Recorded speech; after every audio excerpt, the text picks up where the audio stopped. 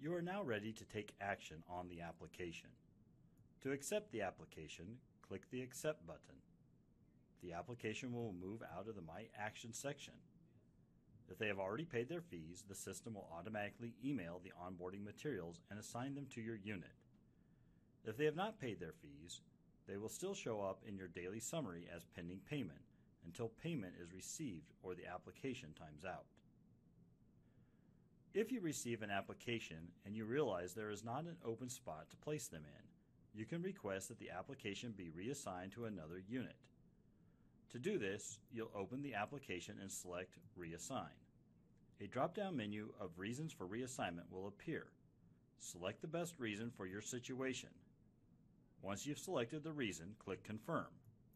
This will send the application to the district and remove it from the unit dashboard. You will see the application in the Youth tab under Pending Reassignment until the district reassigns the application to another unit.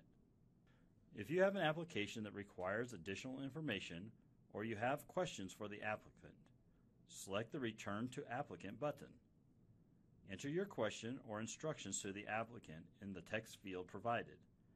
Then select Confirm. The application is removed from your My Action section and will now show under the Youth tab as Pending Applicant Response.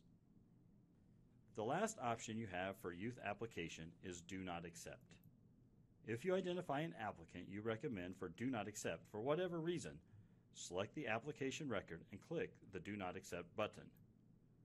You will not be provided an option to enter a reason, but the application will be returned to the council, who may contact you to understand your reasoning for making this recommendation. Select Confirm and you will be returned to your dashboard. The application moves to the pending review status until the council takes action.